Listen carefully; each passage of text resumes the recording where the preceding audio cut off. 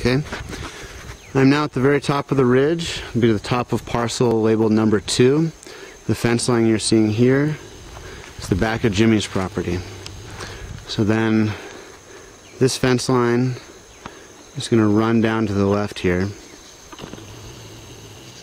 So as you can see, if you were to expand that back boundary just as we talked to, it's going to be this ridge line here, which drops in this little gut valley up against these thick jungle trees. You got beautiful ridge line in the background. We're going to look left, and again we're looking at parcel number 2. So I'm going to scan back down to that tree that we talked about earlier, labeled Hobo.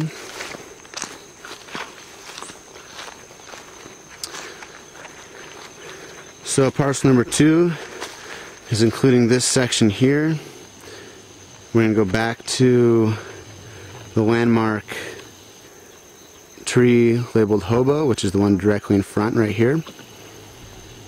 So we're looking at the upper limits of this property again here. Jimmy's in the background. All this included here. Being that is the subdivision between labeled number 2 and 1. If you look off to the left side, we're going to be looking at parcel number 1, which actually drops down very steep here. And it's going to continue down to this creek bed. You can see all the cows starting to move down here.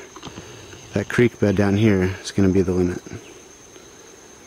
Parcel 1 is going to continue where these cows are. It's not going to stretch to the creek that we were standing on when we walked down with Jimmy, but it's going to run up to this next ridge line here.